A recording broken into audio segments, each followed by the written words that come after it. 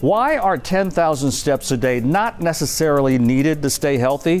For years, we've heard that 10,000 steps a day is the goal for good health, but it turns out that there was very little science to support that. The origins of the 10,000 steps myth is pretty murky, but it's believed to have started with a marketing campaign from a Japanese company selling a pedometer. The University of Massachusetts Amherst has finally done the science, looking at over 2,000 adults over 11 years. Not surprisingly, the researchers found that getting more exercise is good, so getting 6,000 steps was better than 5,000, but they didn't find there was a specific benefit to hitting 10,000 steps. However, they did find benefits from another number of steps, 7,000. According to the research, hitting that goal reduced the risk of premature death by 50 to 70%. That doesn't mean there was anything negative about walking more.